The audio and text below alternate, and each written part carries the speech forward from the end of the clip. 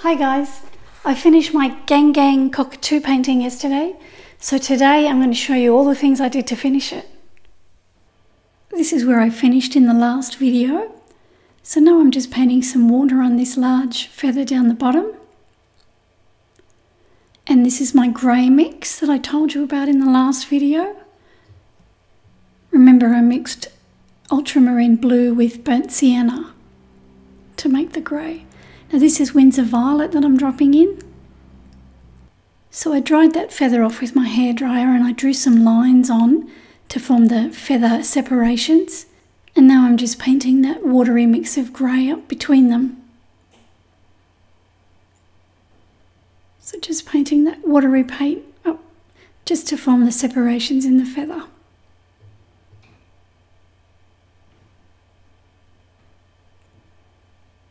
And now I'm dropping in some of the Winsor Violet just onto the wet paper. Again, just to add interest. It's time to start washing in some of these other feathers. Dropping in some water now to create a bloom. So I just keep painting over the feathers, getting some colour onto the paper. And because I'm painting all these feathers individually, I didn't need to mix a great quantity of grey altogether. Instead, I just sort of mix it as I go. And that tends to result in me getting different shades of grey all over the bird. And I quite like that because I think it makes it look more interesting to look at. So here it is, I've washed all the feathers in. They've all had at least one layer, some have had more than one. And you can see that all those different coloured greys that I've got in there. Some are blue and some are a bit more grey. And I just think that makes the bird look a little bit more interesting. So now what I've got to do is just remove my pencil lines, make sure there's none left showing.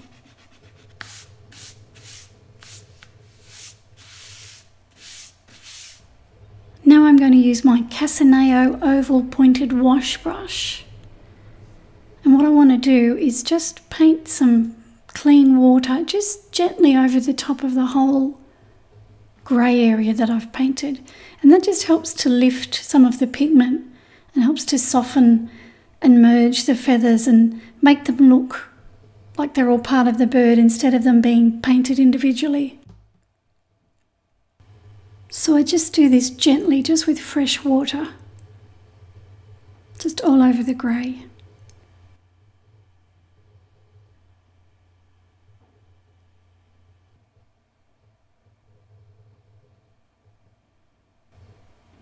Okay, so that's what it looks like after I've dried it with the hairdryer.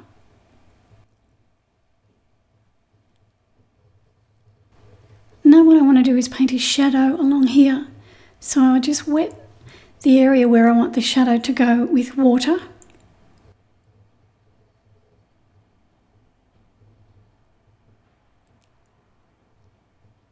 And then I pick up some of the Paynes Grey.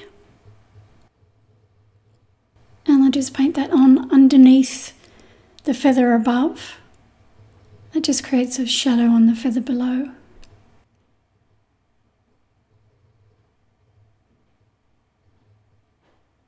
And the water just disperses the pigment. I've gone all the way along there. Same thing up here, I'm just painting a little shadow along where one feather touches the other. And then same again here, some water. And then the Paynes Grey. Just pulling it along underneath that feather above.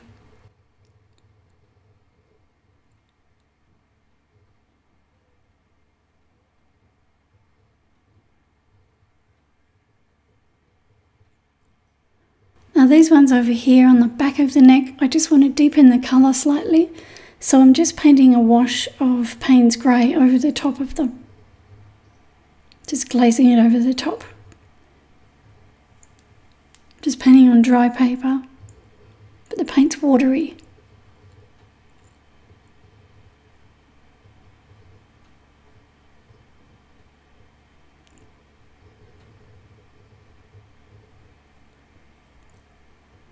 Now what I want to do is paint another shadow. What I want to do is separate this group of feathers here from this section of feathers below. So I'm just going to paint a shadow line along where they sit and touch one another. So this is just the Paynes Grey again. The paper's wet underneath where I'm painting. Just keeps the paint soft. Dropping in a little bit of the Winsor Violet now too, again just to add interest to the grey.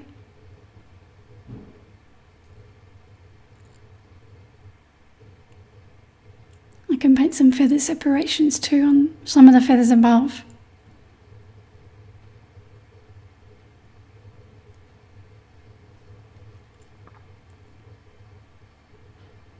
Now I'm just coming in and I'm deepening some of the areas of colour. Again, Paynes Grey on dry paper here. And I can paint some really little dark little sections just here and there where there might be little holes where the feathers are. So this is Paynes Grey again. I'm just painting on dry paper, just using watery paint.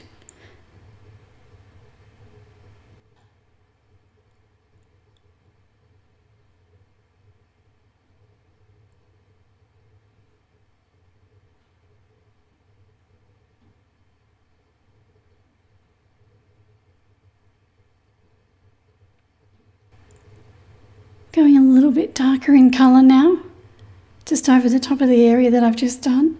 I have wet this with water underneath where I'm painting.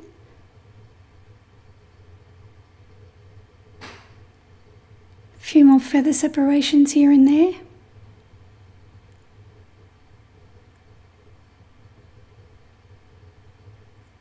So this is just watery paint on dry paper.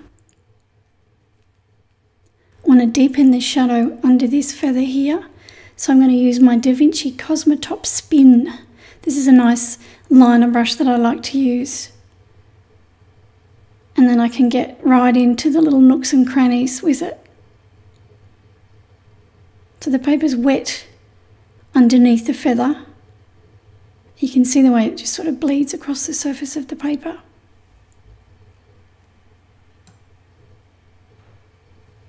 The feather above is dry.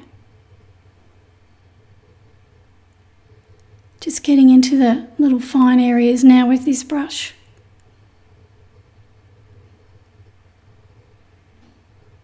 Just deepening the colour.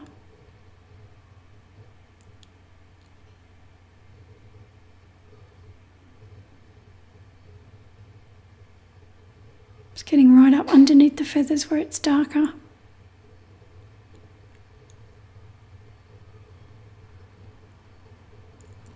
Now I'm switching to the red section. I'm just wetting a little area here and I'm just deepening the red. I'll list this colour in the description of the video. Doing the same thing up here, I've wet underneath that feather and I'm just painting the separations between with the deeper red. Same again here.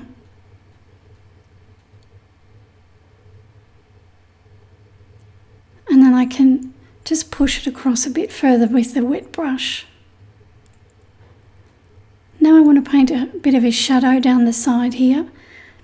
And I'm just wetting this area with water. And now this is Winsor Violet. And again, I'm just trying to add interest to the grey.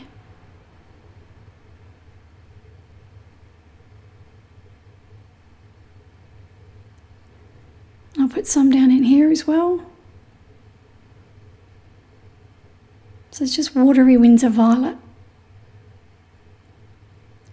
A little bit over here.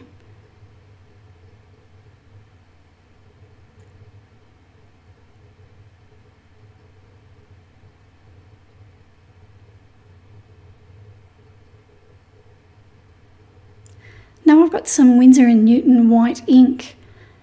And what I've done is I've painted just a few little fine feather strokes just here and there. There's one there, couple in there. Now I don't want to overdo this because it can look a bit strange if I do too much, so I'm just going to add a few little strokes just off the wing area here. So I'm not going to do too much, just a couple more strokes.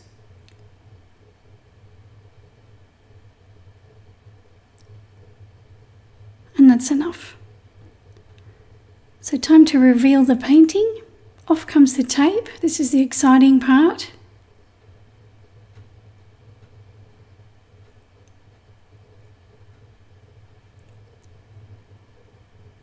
And ta-da! There's my finished painting. Some people ask me, how do I know when I've finished a painting? And I guess for me, I just get to a point where I'm happy with what I've done, and I'm fearful that if I do anything else, I might wreck it. So then I know it's time to put my paintbrushes down. Sometimes I'll take a photo of the painting and I'll put the photo on my computer screen, and then I can see it with fresh eyes. And then any mistakes that I might have made are quite glaringly obvious. So thank you for watching, and I hope you enjoyed the video. I'll be adding some more mini tutorials as often as I can, so keep watching. Hi guys, it's Louise De Masi. Today I wanted to show you how I'm progressing with my latest watercolour painting. I'm in the middle of painting a male Gang Gang Cockatoo, and you may have seen my previous video where I showed you how I painted the red. Hi guys, it's Louise De Masi. Today I want to show you how I'm progressing with my latest watercolour painting. I'm in the middle of painting a male Gang Gang Cockatoo, and I'm sniffing now. Hi guys, it's Louise De Masi. Today I wanted to show you the progress I've been making. Hi guys, it's Louise De Masi.